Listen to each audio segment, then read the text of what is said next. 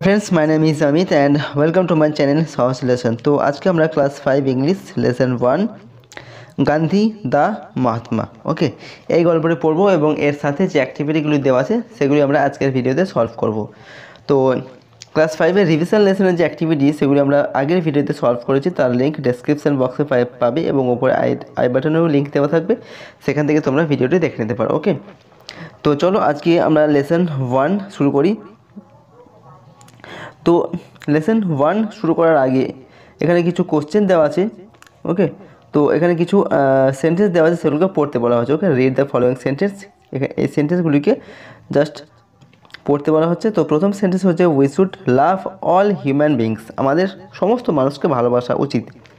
We must not neglect the old and weak. আমাদের week মানে কি দুর্বল এবং বৃদ্ধদের আমাদের অবহেলা করা উচিত নয়। ওকে, নেগলেক্ট মানে হচ্ছে অবহেলা করা, তো সেটা আমাদের উচিত নয়। We must speak the truth. আমাদের অবশ্যই সত্য কথা বলা উচিত। We should not harm others. আমাদের অপরকে বা অপরের ক্ষতি করা উচিত নয়। হার্ম মানে হচ্ছে কি ক্ষতি করা। We should respect elders. আমাদের বড়দের রেসপেক্ট বা সম্মান করা উচিত। এল্ডার্স মানে হচ্ছে বড় আর রেসপেক্ট মানে হচ্ছে সম্মান করা, তো বড়দের আমাদের সম্মান করা উচিত। নেক্সট হচ্ছে কি we must love our country. আমরা আমাদের দেশকে অবশ্যই আমাদের ভালোবাসা উচিত। ওকে, আমাদের দেশকে আমাদের অবশ্যই ভালোবাসা উচিত। এরপর আছে কি this sentences tells us about good actions. তো এই সেন্টেন্সগুলি বা এই বাক্যগুলি আমাদের কিছু ভালো কাজকর্মের কথা বলছে বা বলে। Such actions help to spread love and piece among people.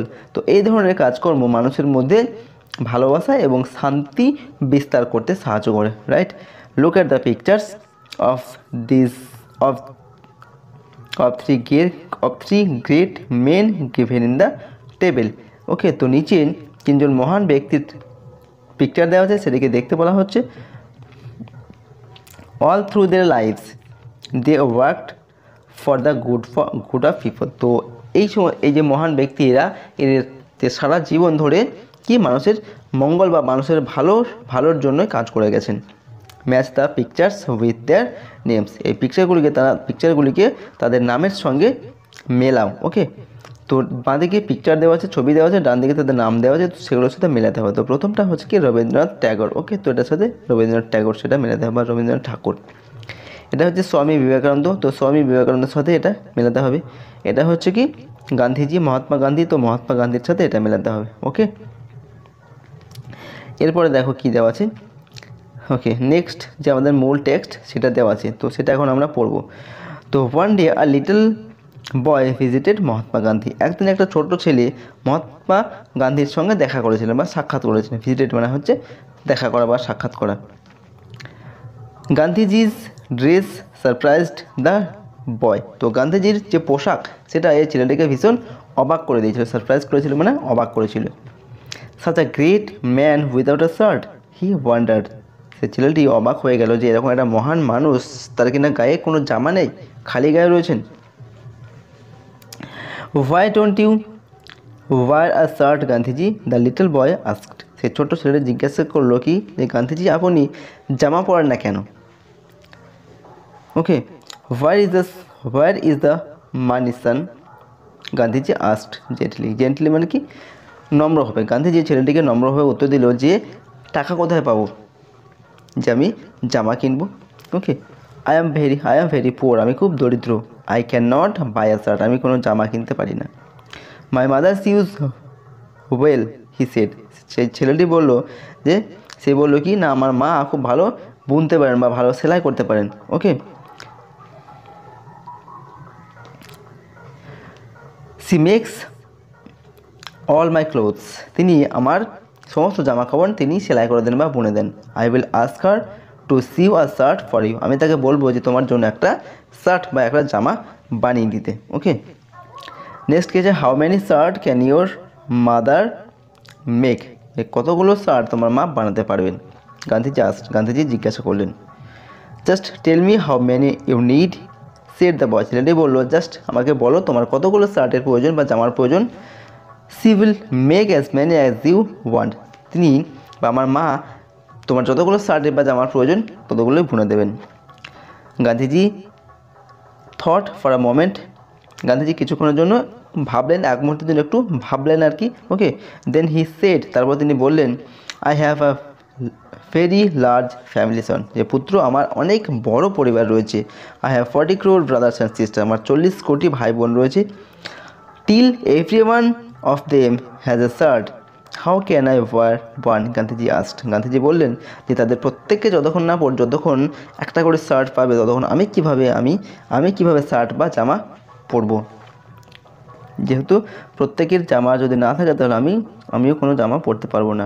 আচ্ছা, তারপর কি আছে, the reply surprised the boy, এই কথা শুনে ছেলেটি খুব ভীষণ অবাক হয়ে গেল আর কি।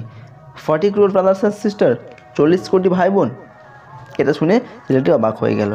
গান্ধীজি ওয়াজ রাইট, গান্ধীজি ঠিকই বলেছিলেন।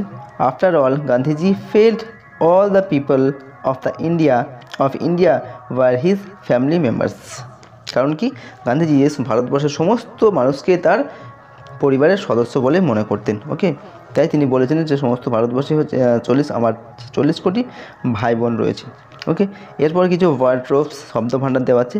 প্রথমটা হচ্ছে ওয়ান্ডার, মানে কি ওয়ান্ডার্ড মানে হচ্ছে থট ইন সারপ্রাইজড। ওকে, অবাক হয়ে কিছু ভাবা, সেটা হচ্ছে ওয়ান্ডার্ড। জেন্টলি মানে হচ্ছে সফটলি, মানে হচ্ছে নম্রভাবে। সিউজ মানে হচ্ছে stitches on clothes to make dress, অর্থাৎ কাপড় দিয়ে বুনে কোনো কিছু তৈরি করা, সেটা হচ্ছে সিউজ, অর্থাৎ সেলাই করা বা কোনো কিছু বোনা। ক্রোর মানে কি আর নাম্বার 1 crore or 100 লাখ, অর্থাৎ 100 লাখ বা 100 লক্ষ, সেটা হচ্ছে 1 crore বা 1 কোটি। ওকে, তো এটা এরপর অ্যাক্টিভিটিগুলো দেওয়া আছে, সেগুলো আমরা করব। তো প্রথম আছে অ্যাক্টিভিটি 1 আছে। ওকে, তো অ্যাক্টিভিটি 1-এ বলছে কি let's put R tick mark to choose the right answer, সঠিক উত্তরটি নির্বাচন করার জন্য তার উপরে টিক মার্ক দিতে হবে। তো নাম্বার এতে কি আছে, গান্ধীজি's dress angered or surprised the boy, গান্ধীজির যে পোশাক সেটা ছেলেটিকে রাগিয়ে তুলেছিল না অবাক করেছিল। তো রাইট আনসার হবে কি সারপ্রাইজড, এটাতে টিক দিতে হবে। নাম্বার 2-তে আছে Gandhiji told that he was very poor or rich, Gandhiji বলেছিলেন কি তিনি কি গরিব না খুব বড় লোক। তো আনসার হবে কি পুয়ার, তিনি গরিব বলেছিলেন। The boys mother made clothes or shoes, ছেলেটির মা জুতো তৈরি করুন না কাপড় তৈরি করুন, জামা কাপড় তৈরি করুন, রাইট আনসার হবে কি ক্লোথস, জামা কাপড়। গান্ধীজির family was very large R small, গান্ধীজির ফ্যামিলি খুব বড় ছিল না ছোটো ছিল, তো লার্জ, অনেক বড় ছিল, তো লার্জ হবে। ওকে, লার্জের মাথায় টিক চিহ্ন দিতে হবে। এরপর আছে অ্যাক্টিভিটি 2, সেখানে আছে কি let's fill in the table with information from the text থেকে তথ্য নিয়ে এই শূন্যস্থানটিকে পূরণ করতে হবে, টেবিলটিকে পূরণ করতে হবে। এটা হচ্ছে হোয়াট, এটা হচ্ছে হু। হোয়াট মানে কি, হু মানে হচ্ছে কে। ওকে, তো হোয়াট এখানে কি দেওয়া আছে, কি না ভিজিটেড মহাত্মা গান্ধী, গান্ধীজির সঙ্গে দেখা করেছিলেন বা সাক্ষাৎ করেছিলেন কে, আর লিটল বয় একটি ছোট্ট ছেলে। ওকে, কুড সি ওয়েল, ভালো বুনতে পারতেন কে, লিটল বয়েস মানে ছোট্ট ছেলেটির যে মা, সে ভালো বুনতে পারতেন বা কাপড় বানাতে পারতেন। Had 40 crore brothers and sister, মানে 40 কোটি ভাই বোন ছিল, কার না গান্ধীজি। ওকে, তো এখানে হবে গান্ধীজি, রাইট। তো নেক্সট দেখো কী আছে,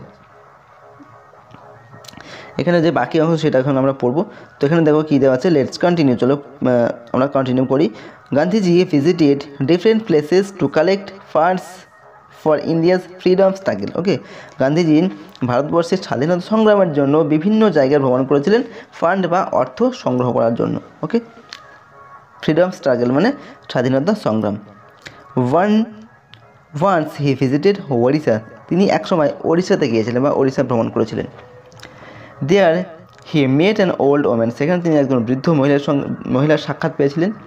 C could not stand straight, তিনি সেই বৃদ্ধ মহিলাটি ঠিকঠাক মানে দাঁড়াতে পারছিলেন না আর কি। হার হেয়ার ওয়াজ গ্রে, তার চুলগুলো ছিল ধূসর বর্ণের। হার শাড়ি ওয়াজ টর্ন, তার শাড়ি ছিল জীর্ণ বা ছেঁড়া। সি ওয়েন্ট নিয়ার গান্ধীজি, তিনি গান্ধীজির কাছে গেলেন। অ্যান্ড টাচড হিজ ফিট, এবং তার পা ছুঁলেন এবং গান্ধীজির পা ছুঁয়ে প্রণাম করলেন।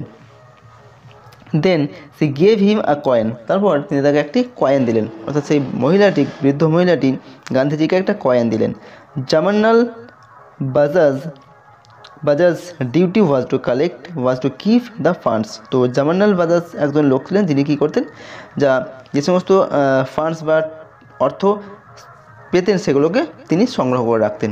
ওকে, he asked Gandhiji for the coin but Gandhiji refused. তো তিনি গান্ধীজিকে সেই টাকাটা কয়েনটা চাইলেন, কিন্তু গান্ধীজি সেটা দিলেন না, রিফিউজ করলেন বা প্রত্যাখ্যান করে দিলেন।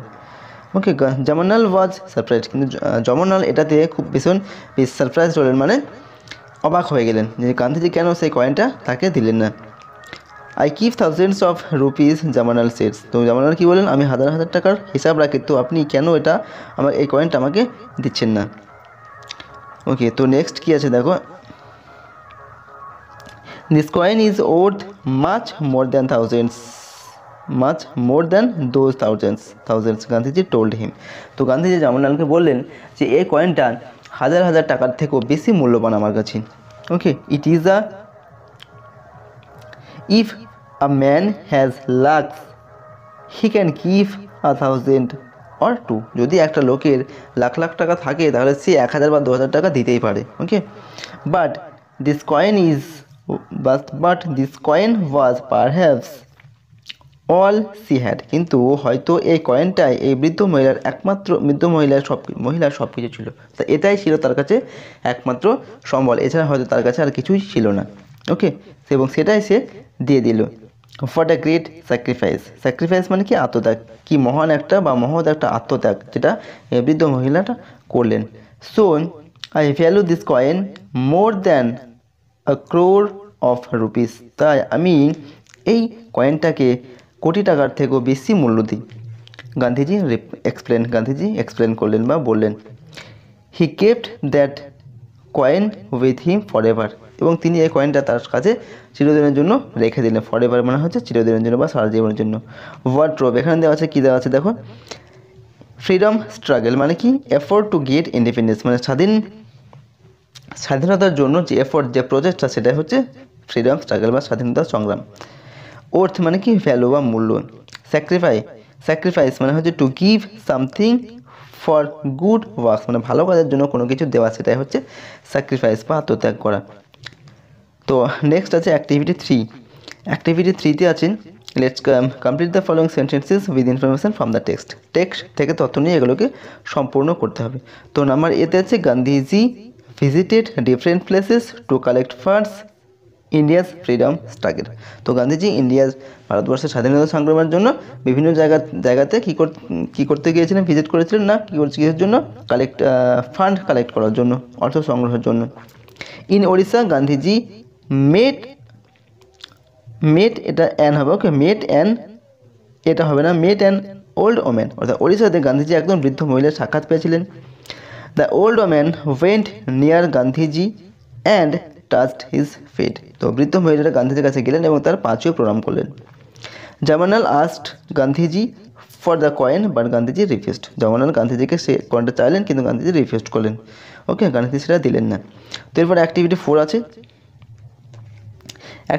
আছে। Let's write T for true statement and F for false statement. যে স্টেটমেন্টে ঠিক সেটাতে টি, যেটা ভুল সেটাতে এফ লিখতে হবে। ওকে, তো নাম্বার এতে যে স্টেটমেন্ট আছে সেটা হচ্ছে Gandhiji never visited any places. Gandhiji কোনো স্থান ভিজিট করেনি বা ভ্রমণ করেনি, তো এটা ভুল স্টেটমেন্টটা হবে এফ। নাম্বার বিতে আছে the woman from Odisha bore R new sari. যে বৃদ্ধ মহিলাটা ওড়িশায় গান্ধীজি সাক্ষাৎ পেয়েছিলেন বৃদ্ধ মহিলার, তিনি একটা নতুন শাড়ি পরেছিলেন। তো এটা ফুল স্টেটমেন্ট, তিনি একটা ছেঁড়া জীর্ণ শাড়ি পরেছিলেন। ওকে, তো সিতে কী আছে, Gandhiji got a coin from the old woman. Gandhiji বৃদ্ধ মহিলার কাছ থেকে একটা কয়েন পেয়েছেন, এটা ঠিক স্টেটমেন্ট, এটা টি হবে। ওকে, পরেরটা কী আছে, জামানাল collected the coin for Gandhiji. জামানাল গান্ধীজির কাছ থেকে কয়েনটা কালেক্ট করেছিলেন, তো এটা ভুল, কারণ গান্ধীজি সেটা দেননি, তো এটা হবে এফ। ওকে, তো এইভাবে তোমাদের টি আর এফ লিখতে হবে। এরপর দেখো কী দেওয়া আছে, লেটস কন্টিনিউ। আরও কিছু অংশ দেওয়া আছে টেক্সটে, সেটা আমরা পড়ব। তো কী আছে, thoughts of love, piece and equality field Gandhiji's works. ওকে, তো থটস অফ লাভ মানে কি, ভালোবাসা, পিস মানে শান্তি, এবং ইকুয়ালিটি মানে কি, সমতা। তো ভালোবাসা, শান্তি এবং সমতার যে ভাবনা, সেটা গান্ধীজির কাজকর্মকে পূর্ণতা দিয়েছিল, ওকে, বা পরিপূর্ণ করে তুলেছিল। নেক্সট হচ্ছে কি Swami Vivekananda and Rabindranath Tagore also had similar ideas. Swami Vivekananda এবং রবীন্দ্রনাথের এই একই ধারণা ছিল, ওকে, গান্ধীজির মতোই। Swami Vivekananda wanted unity among all religions মানে কি ধর্ম। তো স্বামী বিবেকানন্দ সমস্ত ধর্মের মধ্যে একটা ইউনিটি মানে একটা একতা চেয়েছিলেন, ঐক্য চেয়েছিলেন। He spoke about it in 1893 at Chicago, ওকে, তিনি চিকাগোতে 1893 খ্রিস্টাব্দে এ সম্পর্কে একটা বক্তৃতা দিয়েছিলেন। কী সম্পর্কে? না সমস্ত ধর্মের মানুষের মধ্যে একটা ঐক্য যাতে আসে এই সম্পর্কে। Rabindranath Tagore started the Rakshabandhan in 1905। Rabindranath ঠাকুর 1905 খ্রিস্টাব্দে রক্ষাবন্ধন যে উৎসব সেটা প্রচলন করেছিলেন। ইট ওয়াজ আ festival of Brotherhood and communal harmony. Harmony মানে কি? সাম্প্রদায়িক সম্প্রীতি, ওকে। তো এটা এই যে রক্ষাবন্ধন যে উৎসব সেটা কি না ব্রাদারহুড মানে ভ্রাতৃত্ব এবং সাম্প্রদায়িক সম্প্রীতির একটা অনুষ্ঠান বা উৎসব। The three great men have become immortal for their thoughts and works. Okay, the three great men, এই যে তিনজন মহান ব্যক্তি তিনি ইমর্টাল মানে কি অবিস্মরণীয় বা অমর হয়ে রইলেন তাদের কাজ এবং তাদের ভাবনার জন্য, ওকে। তো এরপর টেক্সট আমরা পড়লাম। এখন কি আছে দেখো, কিছু ওয়ার্ড ট্রোভ শব্দ ভাণ্ডার আছে। প্রথমটা হচ্ছে কমিউনাল হারমোনি মানে কি গুড রিলেশনশিপ এবং পিপল অফ ডিফারেন্ট বিলিফ মানে বিভিন্ন বিশ্বাসী মানুষের মধ্যে একটা রিলেশনশিপ, একটা সম্পর্ক, ভালো সম্পর্ক, সেটাই হচ্ছে কমিউনাল হারমোনি বা সাম্প্রদায়িক সম্প্রীতি। নেক্সট হচ্ছে কি ইমর্টাল মানে কি আনফরগেটেবল, যা ভোলা যায় না বা অবিস্মরণীয়, ওকে ওকে। সো এটা এরপর অ্যাক্টিভিটি 5 আছে। তো অ্যাক্টিভিটি 5-এ কী আছে না work in pairs two answer the questions, ওকে, জোড়া জোড়া কাজ করে এবং এই প্রশ্নগুলোর উত্তর দাও। তো প্রথম কোশ্চেনটি আছে mention the ideas that field Gandhiji's works, মানে সেই আইডিয়াগুলির মেনশন করো বা বলো যেগুলো গান্ধীজির কাজকর্মকে পূর্ণতা দিয়েছিল, পরিপূর্ণ করে তুলেছিল। তো আনসার কী হবে? The ideas that field Gandhiji's work war love, piece and equality, ওকে। তো যে আইডিয়াগুলো গান্ধীজির কাজকর্মকে পূর্ণতা দিয়েছিল সেটা হচ্ছে ভালোবাসা, শান্তি এবং ইকুয়ালিটি মানে সমতা। নেক্সট বি নাম্বার কী আছে? Fur did Swami Vivekananda speak about unity in all religions মানে স্বামী বিবেকানন্দ কোথায় সমস্ত ধর্মের ইউনিটির ওপর যে বক্তৃতা দিয়েছিলেন সেটা কোথায়? না চিকাগোতে। তো আনসার কী হবে? Swami Vivekananda spoke about unity in all religions at Chicago. Swami Vivekananda চিকাগোতে সমস্ত ধর্মের ঐক্যের প্রতি চিকাগোতে কি বক্তৃতা দিয়েছিলেন। সিতে কী আছে? Who started the Rakshabandhan as a festival of Brotherhood মানে ভ্রাতৃত্বের এই যে রক্ষাবন্ধন অনুষ্ঠান সেটা কে প্রচলন করেছিলেন? তো আনসার কী হবে? না Rabindranath Tagore started Rakshabandhan as a festival of Brotherhood. Rabindranath ঠাকুর ভ্রাতৃত্বের যে ফেস্টিভ্যাল রক্ষাবন্ধন সেটা প্রচলন করেছিলেন। নেক্সট হচ্ছে কি না how did three great main become immortal, ওকে। তো এই তিনজন মহান ব্যক্তি কিভাবে ইমর্টাল মানে কি অবিস্মরণীয় হয়ে রইলেন, ওকে। তো কী হবে answer? The three great main became, এটা বিকেম হবে, ওকে, বিকাম হবে না, বিকেম BECAM বিকেম হবে, became immortal for their thoughts and works, ওকে। তো এইজন তিনজন যে মহান ব্যক্তি তাদের যে কাজকর্ম এবং ভাবনা, ওকে, এর জন্যই অবিস্মরণীয় হয়ে রয়েছেন, রাইট। তো এরপর দেখো কী দেওয়া আছে, let's read the following sentences. তো এখানে কিছু সেন্টেন্স দেওয়া আছে, সেন্টেন্সগুলোকে জাস্ট পড়তে বলা হচ্ছে, ওকে। তো এগুলো আমরা পড়ছি না, যেগুলো আমরা পড়েছিলাম সেগুলো এখানে দেওয়া আছে। তো এখানে কি দেওয়া আছে দেখো, এখানে কিছু এগুলোকে বলা হয় কি না পাংচুয়েশন মার্কস বা জ্যোতিচিহ্ন, ওকে। এটা হচ্ছে ফুল স্টপ, এটা হচ্ছে কমা, এটা হচ্ছে কোশ্চেন মার্ক, এটা হচ্ছে ইনভার্টেড কমা বলা হয় এটাকে, ওকে। তো এরপরে কী দেওয়া আছে? তো এখানে অ্যাক্টিভিটি দেওয়া আছে, সে অ্যাক্টিভিটিটা আমাদের করতে হবে, অ্যাক্টিভিটি 6, ওকে। তো অ্যাক্টিভিটি 6টা দেখো কী দেওয়া আছে, insert suitable punctuation marks in the following passage, one is done for you. এখানে একটা প্যাসেজ দেওয়া আছে, এই প্যাসেজে তোমাদের এই পাংচুয়েশন মার্কগুলো দিতে হবে, জ্যোতি চিহ্নগুলো দিতে হবে, কোথায় কোনটা হবে, রাইট। 1 নম্বরটা করে দেওয়া আছে।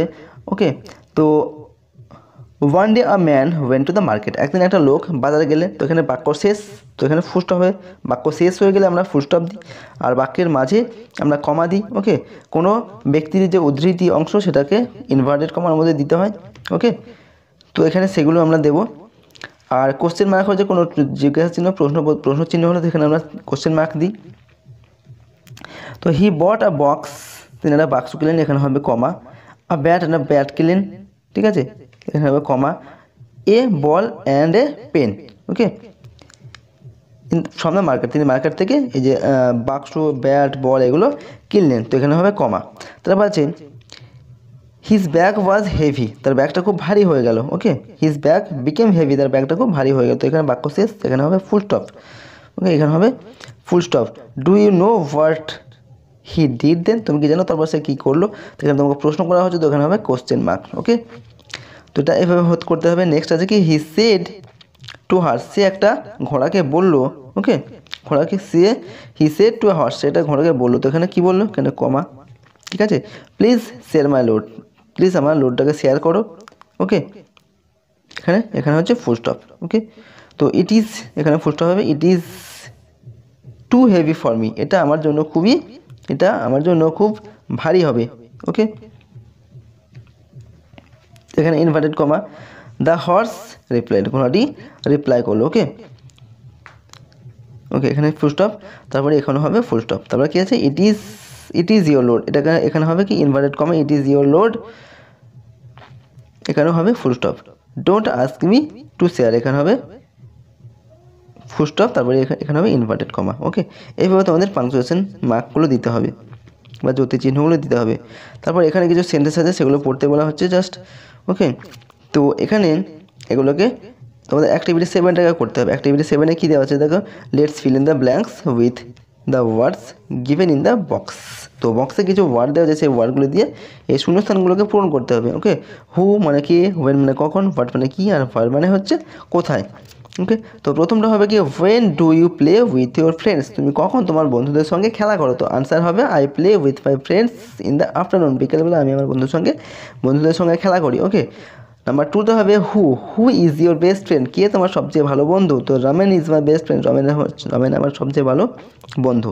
নাম্বার 3তে কী হবে, হোয়ার হবে, ওকে, where will you go in the summer vacation, তো সামার ভ্যাকেশনে গ্রীষ্মের ছুটিতে তুমি কোথায় যাবে, I shall go to Darjeeling in the summer vacation, গ্রীষ্মের ছুটিতে আমি দার্জিলিং যাবো। তারপর হবে what did you have as your tiffin, তো টিফিনে তুমি কী এনেছো বা কী আছে তোমার টিফিনে। ওকে, কী এনেছিলে, তো I had bread as my tiffin, তো টিফিনে আমার কী আছে, ব্রেড বা রুটি আছে। ওকে, তো এগুলোকে এভাবে তোমাদের পূরণ করতে হবে। এরপর কী আছে না, লেটস রিড দ্য সেন্টেন্স, এখানে কিছু সেন্টেন্স দেওয়া আছে, সেগুলোকে পড়তে বলা হচ্ছে। এখানে সেই সেন্টেন্সগুলোকে ভাগ করে দেওয়া হচ্ছে। ওকে, এটা হচ্ছে সাবজেক্ট, এটা হচ্ছে প্রেডিকেট। ওকে, সাবজেক্ট আমরা যার সম্পর্কে কিছু বলি সেটা হচ্ছে সাবজেক্ট। ওকে, আর সাবজেক্ট সম্পর্কে যা কিছু বলা হয় সেটা হচ্ছে প্রেডিকেট। ওকে, তো এইভাবে ভাগ করে দেওয়া আছে।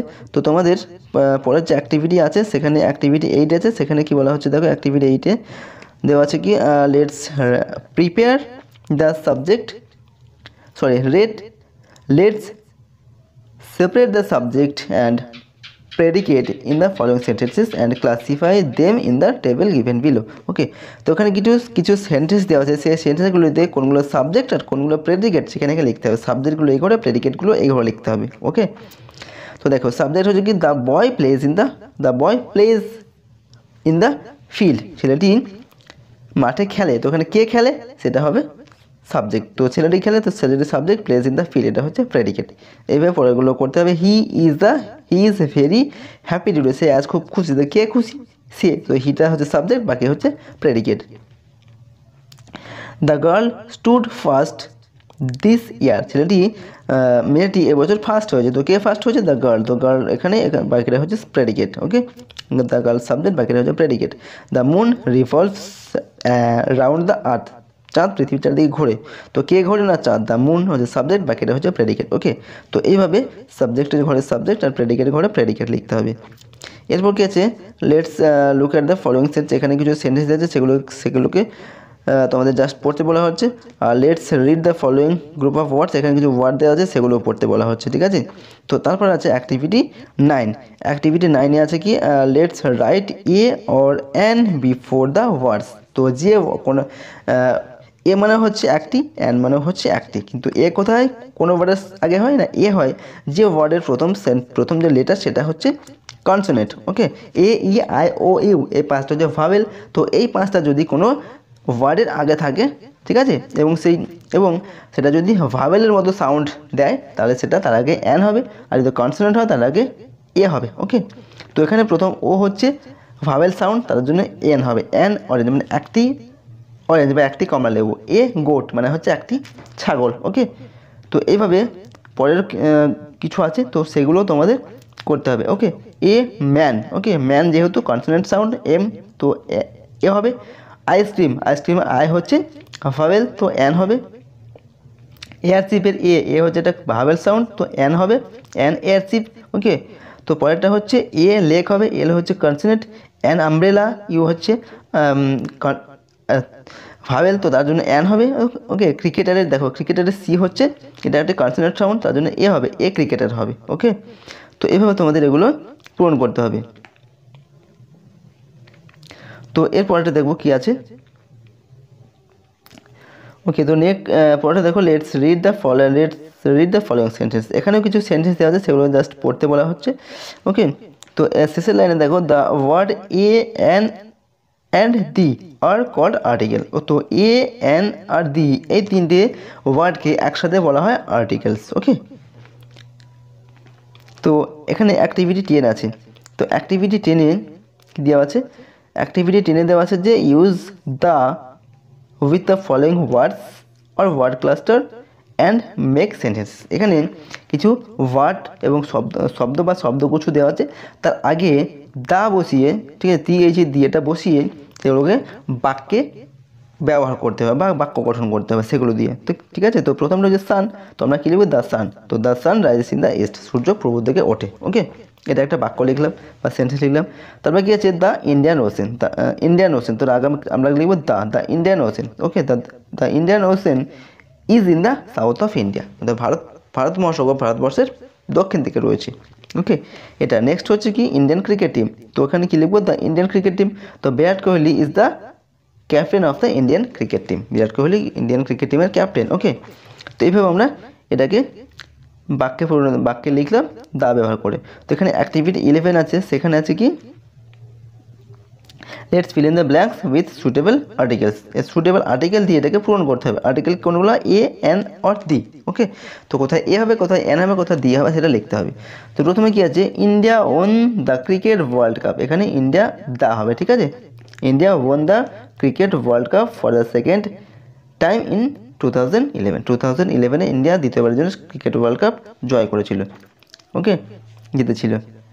তারপর গেছে ইট ওয়াজ আ মোমেন্ট, এখানে এ হবে। ওকে, ইট ওয়াজ a moment of great Trump and an event, তো ইভেন্টের ই হচ্ছে ভাওয়েল সাউন্ড, তার জন্য অ্যান হবে, an event of great inspiration of the youth. ওকে, দা হবে of the youth of India. The members of a team India were held as national heroes. ওকে, তো এইভাবে a an or the এই 3টে দিয়ে তোমাদের এটাকে পূরণ করতে হবে অ্যাক্টিভিটি 11। তো অ্যাক্টিভিটি 12-এ দেখো কি আছে, right 4 sentences about a great man, একজন মহান যে ব্যক্তি, যেমন রবীন্দ্রনাথ ঠাকুর, স্বামী বিবেকানন্দ। ওকে, এরকম একজন মহান ব্যক্তির সম্পর্কে তোমাদের 4টি সেন্টেন্স এখানে লিখতে বলা হচ্ছে। তো এখানে আমরা রবীন্দ্রনাথ সম্পর্কে 4টি সেন্টেন্স লিখেছি। দেখো কি লিখেছি, Rabindranath Tagore was born in Kolkata on the May in 1961, Rabindranath ঠাকুর 1961 খ্রিস্টাব্দে মে মাসে কলকাতায় জন্মগ্রহণ করেছিলেন। এটা হচ্ছে প্রথম সেন্টেন্স। তারপরে কি লিখেছি, he is a great poet of India, তিনি ভারতবর্ষের একজন মহান কবি। তারপরে হি won the Nobel prize in 1913, তিনি 1913 খ্রিস্টাব্দে নোবেল প্রাইজ পেয়েছিলেন। The great poet passed away August 7, 1941 এই যে মহান কবি তিনি 1941 খ্রিস্টাব্দে 7ই আগস্ট মারা যান। ওকে, এইভাবে 4টি সেন্টেন্স আমরা লিখেছি। নেক্সট কি আছে,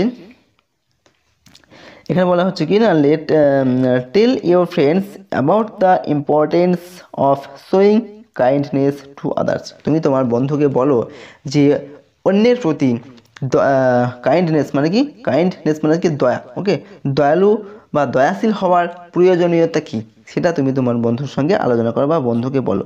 তো আমরা এটাকে লিখেছি কীভাবে দেখো, showing kindness to others is very necessary to peaceful life. ওকে, তো শান্তিপূর্ণ জীবনযাপনের জন্য আমাদের দয়াশীল হওয়াটা খুবই গুরুত্বপূর্ণ বা খুবই প্রয়োজনীয়। ওকে,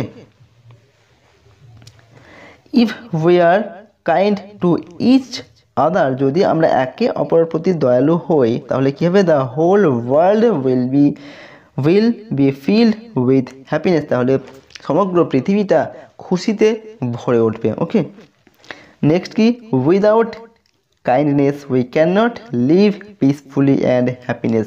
তো দয়াশীল যদি আমরা না হই তাহলে আমরা কখনোই শান্তিপূর্ণ এবং সুখের জীবনযাপন করতে পারবো না। নেক্সট হচ্ছে, so we all should be kind to each other, সুতরাং আমাদের প্রত্যেকের প্রয়োজন একে অপরের প্রতি দয়ালু হওয়া বা দয়াশীল হওয়া। ওকে, নেক্সট হচ্ছে পার্টিসিপেট, লেটস ওয়ার্ক টুগেদার, চলো একসঙ্গে কাজ করি। Participate in a group discussion on the topic love and piece among all. ওকে, তো love and piece among all, ওকে, মানে সবার মধ্যে ভালোবাসা এবং শান্তি, এই টপিকের উপর একটা গ্রুপ ডিসকাশন হবে এবং সেখানে তুমি পার্টিসিপেট করো বা অংশগ্রহণ করো। গ্রুপ ডিসকাশন মানে তোমাদের কয়েকজন স্টুডেন্ট থাকবে এবং সেখানে তোমাদের love and piece among all এই টপিকের উপর তোমাদের বলতে হবে, প্রত্যেকে বলবে এবং সেখানে তোমাকেও অংশগ্রহণ করতে হবে, এটাই বলা হচ্ছে। ঠিক আছে, তো সেখানে তুমি অংশগ্রহণ করবে। ওকে, তো এখানেই শেষ লেসন 1 ক্লাস 5-এর, রাইট। তো চ্যানেলটি অবশ্যই করে সাবস্ক্রাইব করে রাখবে নেক্সট ভিডিওগুলি পাওয়ার জন্য। ওকে, আজকের মতো এখানেই শেষ করছি। Thank you so much for watching this video. C you on the next video.